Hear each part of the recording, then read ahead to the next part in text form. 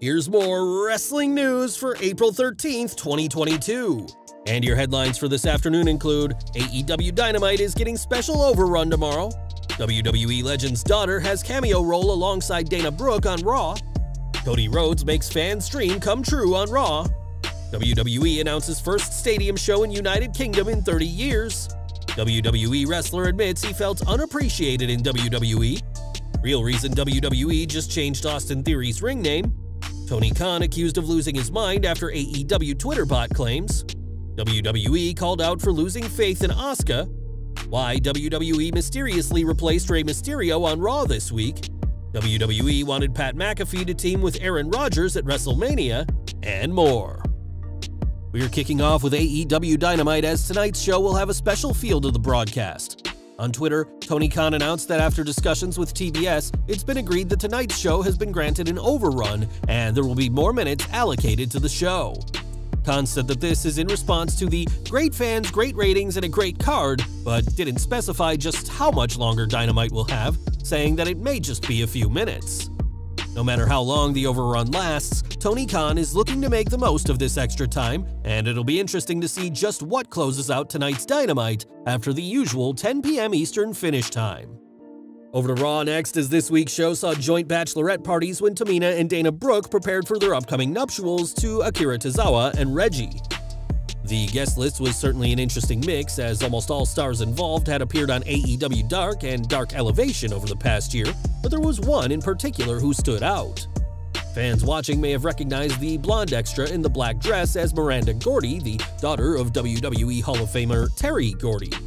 Part of the legendary Fabulous Freebirds, Terry Gordy also had a run in the WWF as the Executioner, but didn't last long in the role.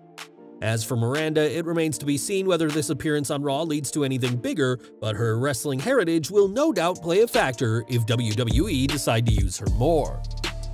More from Raw as Cody Rhodes once again got a huge response from the crowd and went the extra mile to make the night even more special for one fan in particular. During the show, Cody gave his white weightlifting belt to a young fan sat ringside, and judging by the video shared online, this meant a lot to the kid. Not only was this a huge moment, but it was even more special as Rhodes had been informed that this was the young boy's birthday, and this made for one incredible birthday gift. Rhodes has been giving out his weightlifting belt for a while now, but often had the belt thrown back at him during AEW events, including the November 24th episode of Dynamite in Chicago, Illinois.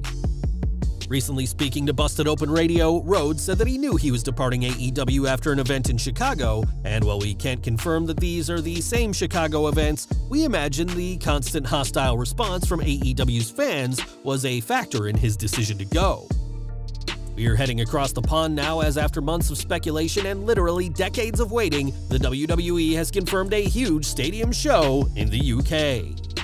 Principality Stadium in Cardiff, Wales will play host to the show, which will be WWE's first stadium show in the UK since SummerSlam '92. WWE have held off calling this a premium live event, instead calling it a major stadium event, but this will be the biggest show to hit the UK in quite some time. In late 2019, Sami Zayn re-signed with WWE after rumors and speculation that he could jump to AEW. Joining in 2013, Zayn has gone from lovable underdog to obsessive conspiracy theorist, but it's not all been smooth sailing for the former Intercontinental Champion. Speaking on the Out of Character podcast with Ryan Satin, Zayn discussed his WWE career and how there were times when he felt undervalued by the company. I've been pretty prominently featured since coming up on the main roster. It happened once or twice where I was just sitting on the sidelines, and those are the only times I really did feel like I was really unhappy here. It would only last maybe 2 or 3 weeks tops, but nothing is worse than feeling unappreciated and undervalued. Since re-signing with WWE, Zayn has shared the screen with the likes of Roman Reigns, Brock Lesnar, and Johnny Knoxville, and if this is anything to go by, the former 3-time Intercontinental Champion doesn't have to worry about being underappreciated anymore. This week, Austin Theory became the latest WWE superstar to undergo a name change, as he'll be working solely as Theory from now on. Theory's name change is just the latest change to the moniker of a superstar, and the young superstar follows the likes of Big E, Cesaro, and Riddle to have his name shortened. Typically, these changes are made so that a superstar's name is easier to trademark and put on merchandise, but that wasn't the case for Theory. On Wrestling Observer Radio, Dave Meltzer said that this change was approved personally by Vince McMahon, who did not like Theory and Stone Cold Steve Austin sharing the Austin name.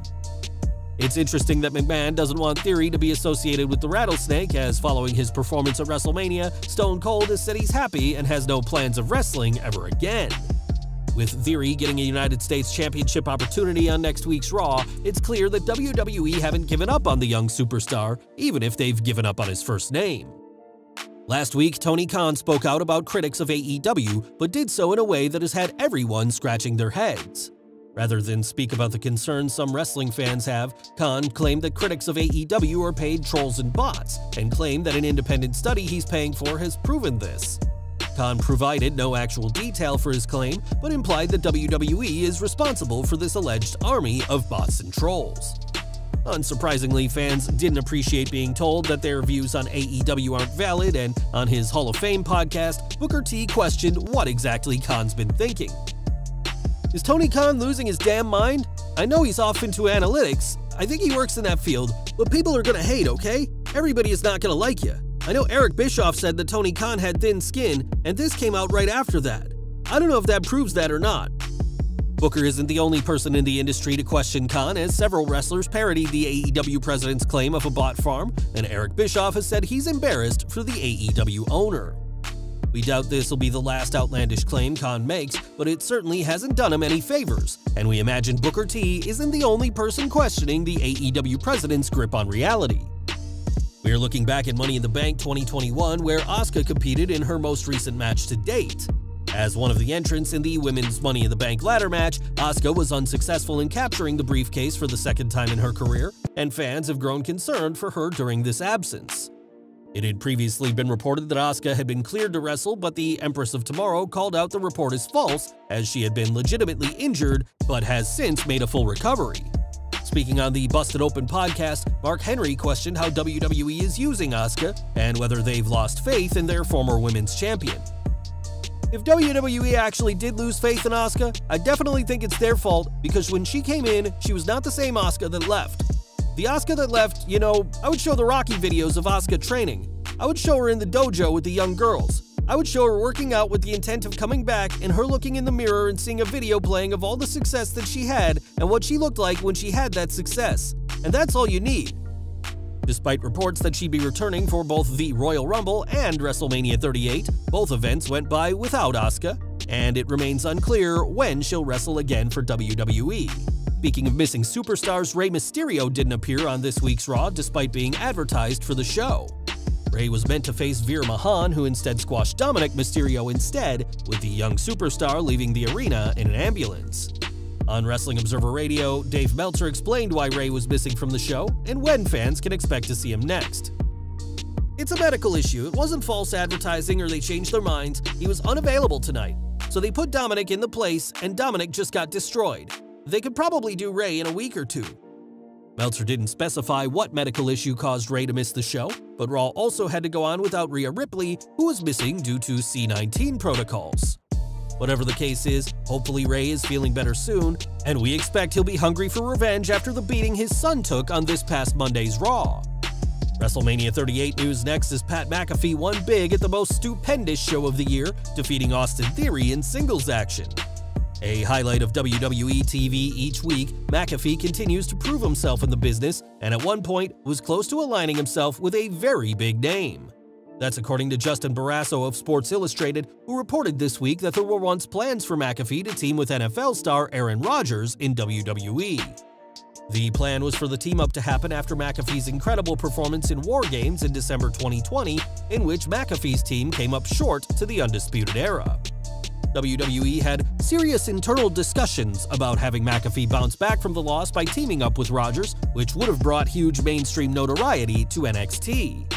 Obviously, this didn't happen, but Barrasso did point out that McAfee's history as an NFL punter has made him some impressive friends, names that WWE would love to use. The SmackDown commentator is good friends with Aaron Rodgers and has had him on his show several times in the past, and while this crossover fell through, there's plenty that McAfee can bring to WWE, even when away from the announce table. And we're ending today with Sasha Banks, who won big at WrestleMania 38 by breaking her losing streak at the Showcase of the Immortals when she and Naomi captured the Women's Tag Team Championships. Now the boss has diamonds around her neck, gold around her waist, and is celebrating with a new diamond grill for her teeth.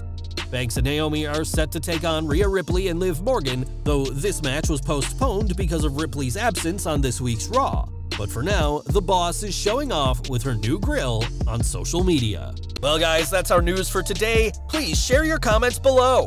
Also hit the like button, subscribe to our channel, and hit the bell icon to receive all notifications. And as always, thanks for watching.